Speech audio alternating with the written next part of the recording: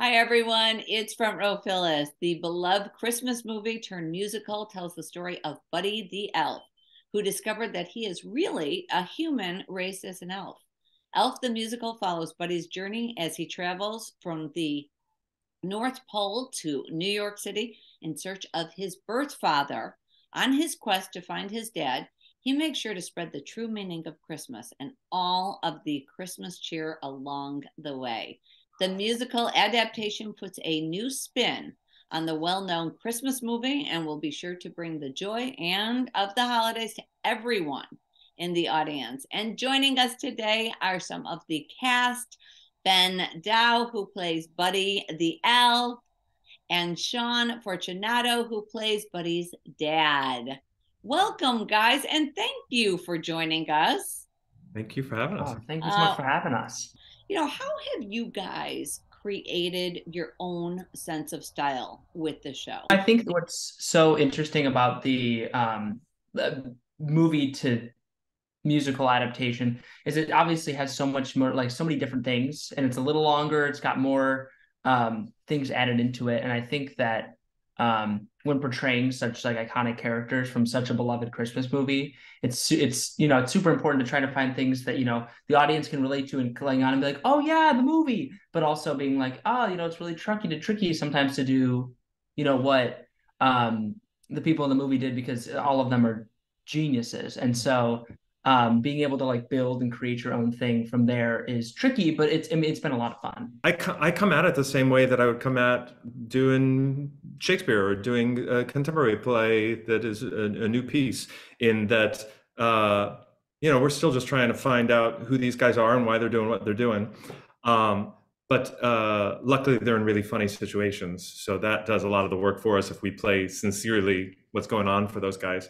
But we're also lucky, like, that we've just got a fantastic group of really funny people and really fun people. So it makes it that much more exciting to get to play it out. And something we've got with Ben is that he's just so naturally kind, and he's the kind of person that you root for, which is important when the Right. character is someone who is, kind of drives people crazy.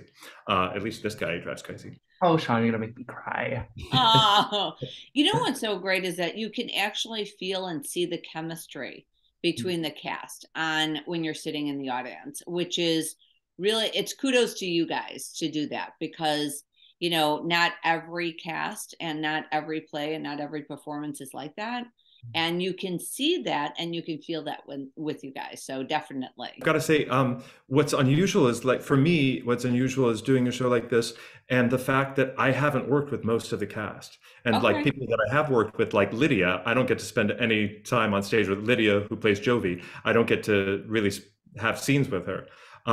But luckily, there are people who I've liked and admired their work for a long time, like Melody Betts, who plays my wife, who's Yep. fantastic and just so Yep. much fun and so funny. And So Mariah, funny. right, and Mariah, who's dad, my secretary, who also crazy fun, crazy funny Yeah. people. We're really lucky with the people we have in the group. Do you guys have a favorite? And I'm sure it's different. Do you have a favorite scene? I would have to say right now there's a tie. I really love the finale sequence when we're all coming in and Santa Claus is flying by and we all get to kind of come together, and just you start to feel like all of these things that Buddy wishes when he comes across and he's like slammed with reality, and seeing all these people like get into their Christmas spirit. I think it's a really special moment for him. And it's a special moment for me to watch all these people that you've been trying to like get into the Christmas spirit finally like find that love, and it's really really awesome. Um, and I mean, uh, nobody cares about Santa Claus is a show-stopping number, and to just sit and Really fun. watch these brilliant group of dancers get to do their thing and sing with them, those are two of my favorite scenes in the show. Right. I snuck to the back of the house today to watch Nobody Cares About Santa, because I hadn't seen it in a while and I love it so much. It's a really fun number, and not only are they great dancers, but they've created really fun characters. So you're not just seeing them dance; you're seeing it through the lens of these fun characters that they've created. That's one of my favorite things to watch. And then one of my favorite things to get to do is to get to do my little, when I finally do the right thing, when there's finally some redemption there, just because as fun as it is to rant and be difficult and crabby, it's fun to get my mini Scrooge moment where I get to turn around and find redemption. What advice would you give the younger generation trying to get into this business or wanting to go into this business? I would say see a lot and do a lot. Like see, and when I say see a lot, I mean see a lot of theater, and read a lot of different plays, but also do a lot. And I mean that in far as getting people together to do readings. I mean, I used to do that with friends. If there weren't opportunities for us, then you get people together and you create the opportunities. And do a lot also means not just theater, but get out and live life and experience different things with different people.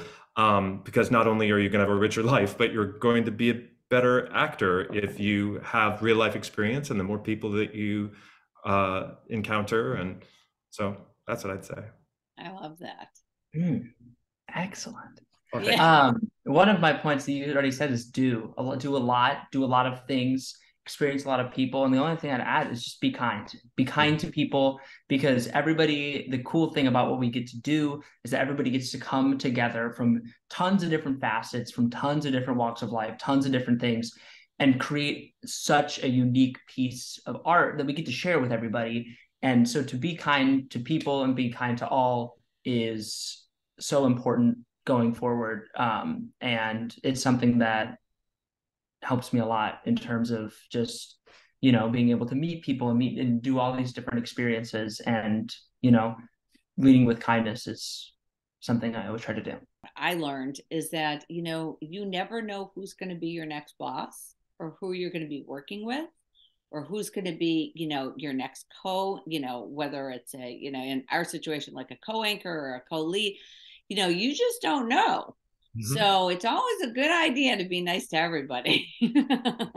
Right. And it's much better to go to work if everybody's nice to each other. Exactly. It's the truth. Definitely. So the holidays are right around the corner. We know that. Do you guys have any kind of, is there a special traditional food that you have? I've got a funny one, which is that Christmas Eve now, because Christmas Eve, we often, for many years, we've spent with my wife's parents, and we are vegetarian. Our family's vegetarian, and they are not. So one of the only things that we find in common that's really easy is pizza.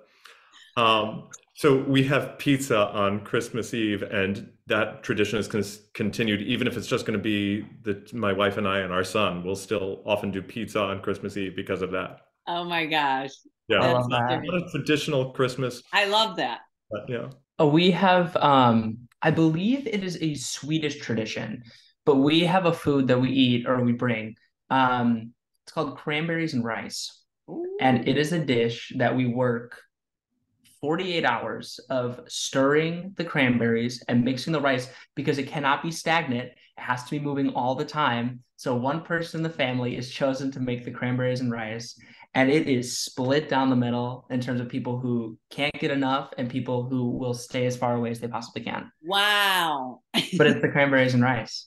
Oh my goodness. That's amazing. Thank you again. Elf the Musical is playing now through January 8th at the Drury Lane Theater, and you need to bring the entire family. I am telling you, it is one of the funniest productions I have seen in a very long time. Thank you, guys. Happy holidays. Thank you so much. Happy holidays.